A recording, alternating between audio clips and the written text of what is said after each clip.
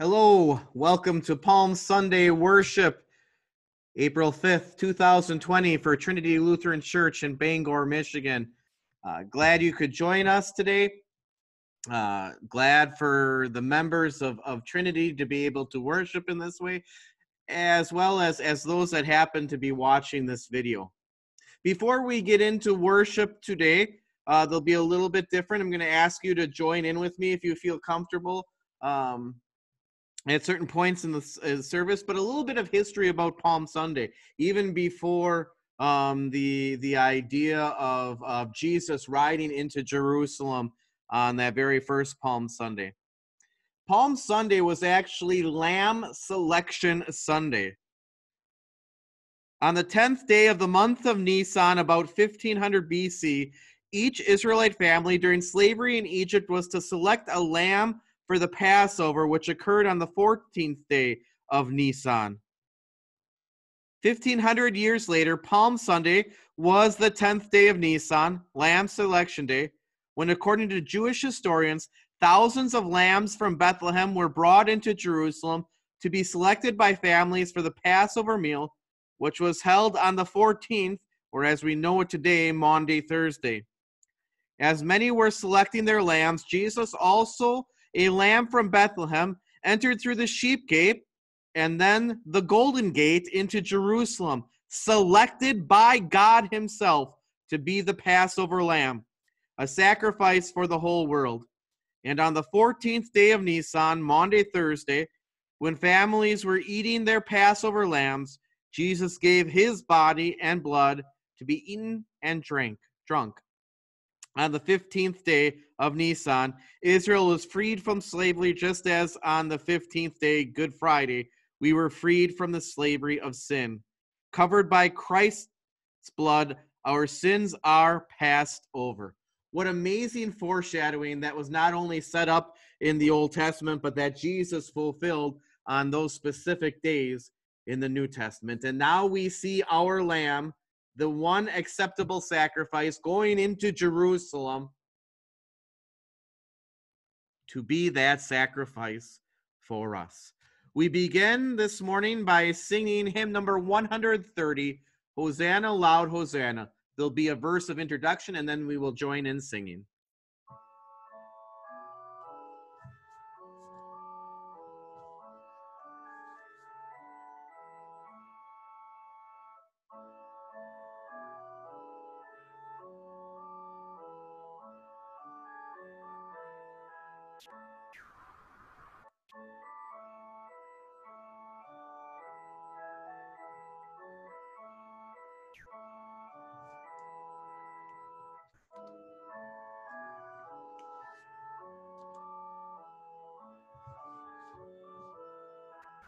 Join with me in singing if you're comfortable. Hosanna, loud Hosanna, the little children sang. Through pillared court and temple, the lovely anthem rang. To Jesus who had blessed them, gold folded to his breast. The children sang their praises, the simplest and the best. From Olivet they followed, mid an exultant crowd, the victor palm branch waving and chanting clear and loud. The Lord of saints and angels rode on in lowly state, nor scorn that little children should on his bidding wait. Hosanna in the highest, that ancient song we sing. For Christ is our Redeemer, the Lord of heaven our King. Oh, may we ever praise him with heart and life and voice, and in his royal presence eternally rejoice.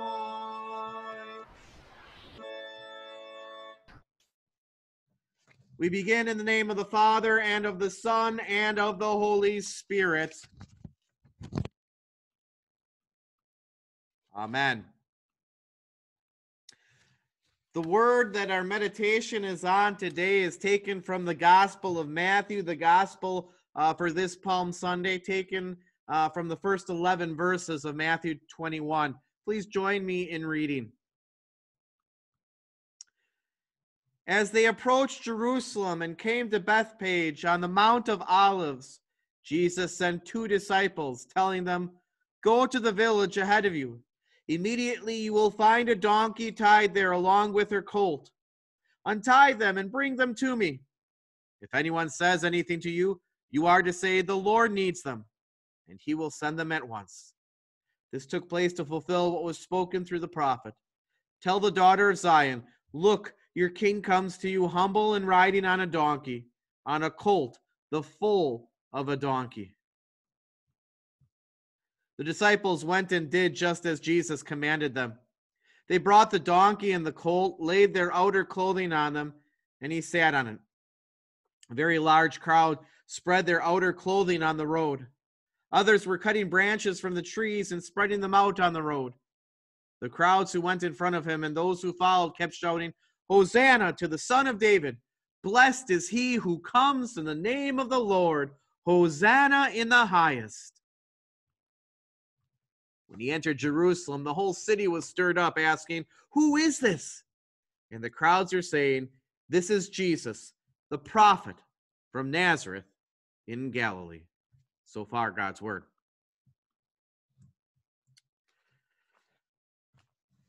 As a Christian, I have always loved Palm Sunday. As a child, I always marveled at how Jesus chose to ride into Jerusalem, not on a war horse, not on some fancy chariot, but on the donkey. It always amazed me at how he was willing to do everything to rescue us from our sin. You know, King Jesus is in total control of the situation as he rides into Jerusalem, appearing so meek and mild. As they approach Jerusalem, he tells his disciples, "Go to the village ahead of you. Immediately you will find a donkey tied there along with her colt. Untie them and bring them to me. If anyone says anything to you, you are to say, 'The Lord needs them,' and he will send them at once." Jesus is in total control. He knows that a mother donkey and her colt are tied nearby. He knows when the disciples are going to be asked why they're taking the donkeys. The owner will let them have it if they simply say Jesus needs it. But why did Jesus need the donkey to ride into Jerusalem? Was he tired from several days of walking, trying to get into Jerusalem? No, he needed this animal because he wanted to show us how much he is willing to give himself for us. The humble little donkey, even though it looks small, it doesn't look like it's strong, is very capable of taking very heavy loads. But think of it, Jesus is carrying an even greater load as he walks into, or as he rides into Jerusalem on the donkey. As he rides into Jerusalem on the donkey, Jesus is carrying our sin, the people's sin of that day, and the sin of all people up to that time. The prophet Isaiah puts it clearly. The Lord has laid on him the iniquity of us all. Don't let Jesus' humble appearance deceive you. He bears the heavy burden and load of our sin and the punishment that goes with it. King Jesus is in total control. He needs the donkey to fulfill Scripture, written hundreds of years before. Words that would have served as our first lesson. Look, your king is coming to you. He is righteous and brings salvation. He is humble and riding on a donkey, on a colt, the foal of a donkey. Some people, mainly critics, would say that this is kind of confusing. Did Jesus ride in on 2 donkeys because that's what the disciples brought? But the prophecy was very specific. Jesus was riding in on the colt of the mother donkey. Why is this important? Because if a prophecy said that it was going to happen, Jesus needed to do it. He needed to accomplish it, even if it seems minor, even if it seems small, and this certainly seems minor and small. Take Psalm 22, for example. Psalm 22 predicts precisely that Jesus would be so thirsty that his tongue would stick to the roof of his mouth. Jesus allowed himself to experience such thirst and finally uttered these words from the cross, words that you will think about on Good Friday. A few days from now, I thirst. Simply so Scripture would be fulfilled. King Jesus wants us to see how every single word is fulfilled about him. Matthew writes, the disciples went and did just as Jesus commanded them. They brought the donkey and the colt, laid their clothing on them, and he sat on it. Another gospel account for Palm Sunday tells us that they had the colt had never been ridden before. How could Jesus ride a donkey that had never been ridden before? How did he know that where the colt and its mother would be tied? Jesus wants us to believe that even though he looks poor and looks humble, he is the very Lord God who created this animal along with all the other animals of the world. How amazing that the hands that created the world are now holding on to this animal as he rides into Jerusalem so he doesn't fall off. Joyfully we proclaim, that's my King and that's my Lord. But not everyone saw Jesus this way. Some said, this is Jesus, the prophet from Nazareth. Is that all Jesus is? Just a prophet? Don't you feel like riding or going up to them and saying, are you kidding me? Have you not heard what he has done? Have you not seen what he has done? Didn't you hear that he just a little bit earlier had raised Lazarus from the dead? Someday, when Jesus returns in glory, he will come on the clouds of glory. He told the Jewish leaders who falsely condemned him, in the future you will see the Son of Man sitting at the right hand of the Mighty One and coming on the clouds of heaven. And our second lesson this morning would have pointed out, so that at the name of Jesus, every knee will bow in heaven and on earth and under the earth. And every tongue will confess that Jesus Christ is Lord, to the glory of God the Father.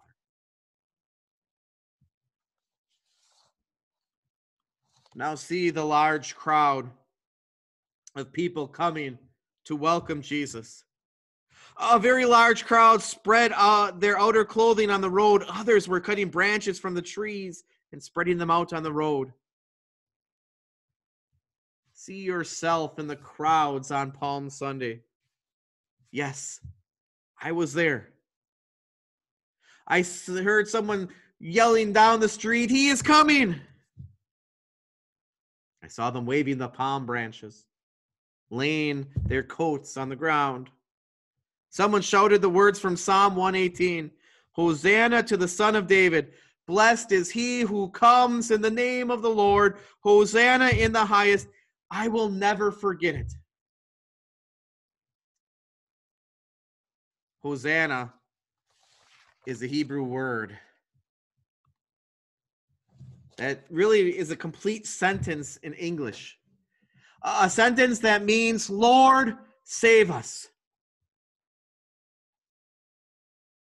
How ironic, huh? Save us. Save us from what? Save us from economic recession? Save us from a virus? In their day, perhaps save us from government oppression? Or bouts of depression? People had seen him raise others from the dead. They had seen him feed 5,000 plus people with just 5 loaves of bread and 2 fish. They had seen him change water into wine. So why not make us successful and prosperous? When Jesus did not fit their wants, they quickly turned on him in disgust and disdain. Many of these people that were shouting, Hosanna to the Son of David, blessed is he who comes in the name of the Lord, Hosanna in the highest, on Palm Sunday, were those people that were shouting on Good Friday morning, crucify him, ultimately leading Pilate to that sentence of crucifixion. These same people, some of them that were shouting, Hosanna to the Son of David, blessed is he who comes in the name of the Lord, Hosanna in the highest, are the same people who are mocking him on the cross. You know, I have talked to people who have been disappointed. Jesus didn't give them what they wanted. I've heard plenty of people in just the past month or so on TV or in other interviews or circumstances say, I prayed for healing and it wasn't granted. Maybe they asked for a sign and it simply wasn't given. Maybe they asked for $1 million to be deposited to their bank account, but it didn't happen. Maybe this has been us at one time or another. Perhaps doubting God's simple promises because he didn't give us what we asked. But hold on a second, because Jesus gives you what you need in life more than anything else. He saves you from your sin. I've had this thought more than once of what would happen if the sin of idolatry is simply deeper than worshiping an idol, or loving more than I should, or being too hooked on myself. What if it includes being so preoccupied with what is happening in my life that I forget about the Lord? When you come to know the truth about yourself, you realize there's nothing you can produce in this body or this life that can ever please God or pay for what I do wrong. You know, look at those hands that are hanging onto that donkey one more time this morning. These are the hands of God. These are the hands that will be nailed to the cross on Friday. This is the body that lived perfectly where you and I can't. This is the body that will be raised to life once again 1 week from now. Jesus wanted to ride into Jerusalem, and he wanted to ride lowly on a donkey to assure us this morning or today beyond a doubt that he will do everything necessary to earn our forgiveness and to give that forgiveness to us. I love Palm Sunday, and I know you do too. Thank you, Jesus, for riding into Jerusalem on a donkey so that we never forget how much you love for us and care about us. Amen. And now may the peace of our God, which transcends all understanding, guard and keep our hearts and minds through faith in Christ Jesus. Amen. Before we join together in prayer, I have a special prayer this morning. That's a prayer on behalf of my parents, Jim and Debbie Rice, who are celebrating their 50th, their golden wedding anniversary, actually today on Palm Sunday 2020. We were actually supposed to be over there celebrating with them today. But due to the virus and travel restrictions, we thought it best to stay home, and we'll celebrate with them on a later date. But we offer this prayer of thanksgiving on behalf of them. Lord Jesus, your mercies are new every morning. We thank you for the grace by which you have sustained your servants Jim and Debbie Rice as they celebrate their 50th wedding anniversary. Accept our heartfelt thanks for all the blessings they have received. As companions on the journey through life, they loved, consoled, and supported each other. But most importantly, they have grown closer to you. By your grace, they have maintained a Christian home and raised their children in the training and instruction of the Lord. They have learned forgiveness and unconditional love from you. Your word has been a lamp to their feet and a light for their path. Keep them committed to each other and to you. Continue to supply their earthly needs according to your will. Give them joy in the years to come. Through Jesus Christ our Lord. Amen. And I ask you to join me with praying the words that are on the screen. Lord Jesus, King of Kings, today again we praise you with our hosannas and welcome you as the King of our hearts. Enter in and take full possession of us, body, heart, mind, and soul. As thousands and 10,000s today vow faithfulness to you until death, acknowledging that they have no other Savior, grant that we too join this great host of faithful people to realize both the enormity and bitterness of our sin, as well as the course of redemption to which you committed yourself. We confess, gracious Savior, that we have not been as true to you as you have been to us. Other interests have placed themselves above you in our thoughts. Have mercy upon us and forgive our sins. Sprinkle us with your blood and wash us clean from the stain of our sin. Strengthen our hearts with the assurance of our adoption and transform us according to your image by the daily renewing of our baptism. Preserve us in faith until the end of days, that we may behold you in glory forevermore. Hear our cry, King of our hearts and Savior of our souls. Amen. We continue by singing hymn number 133, Ride On in Majesty. There'll be a verse of introduction, and then we'll join together in singing.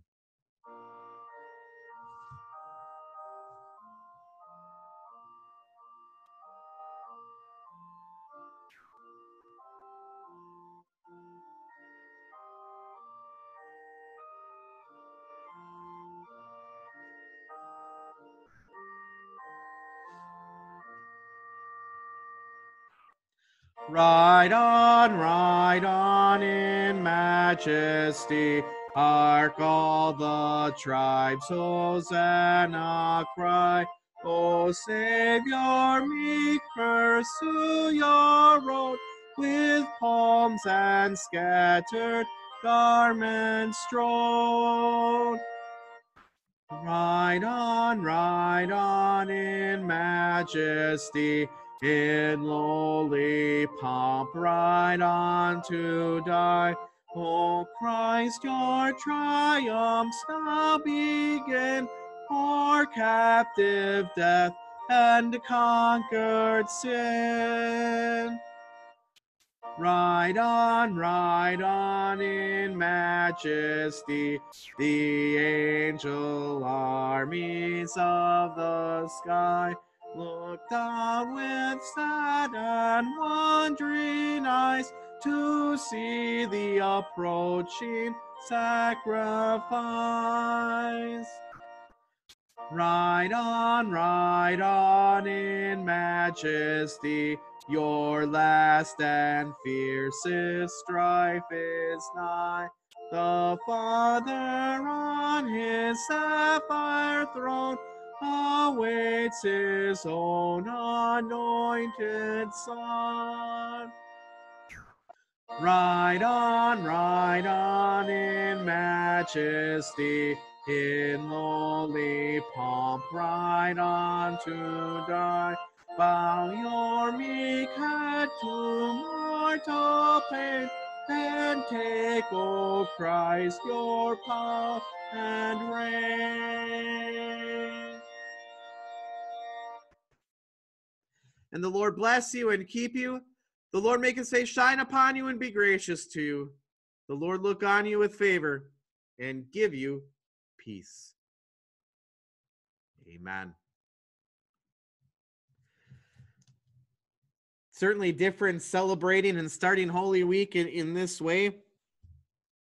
I'd much rather be in worship with palm branches waving and joining you all in those wonderful Palm Sunday hymns. But it's wonderful that we can worship together in this way and through this means.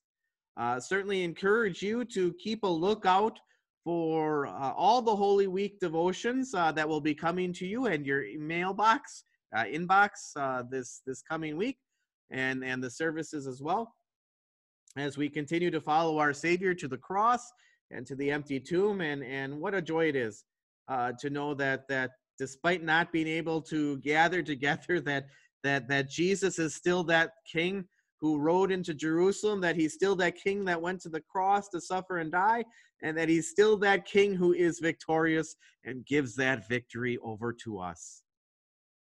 Dear brothers and sisters in Christ, I pray that you are well and healthy, and I pray that you tune in this week and join us in those devotions and services. God's blessings. See you tomorrow.